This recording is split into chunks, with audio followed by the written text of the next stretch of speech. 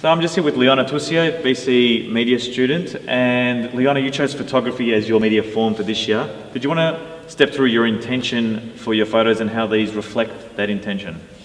Sure, so I chose the theme of the 5 senses because I wanted to bring attention towards how incredible they are and what our bodies are capable of doing.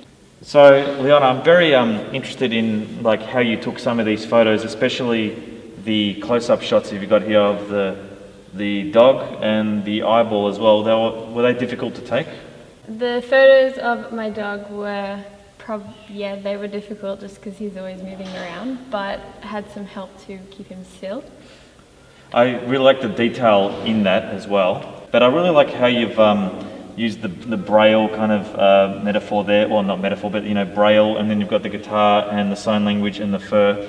It really does reflect that theme of the senses.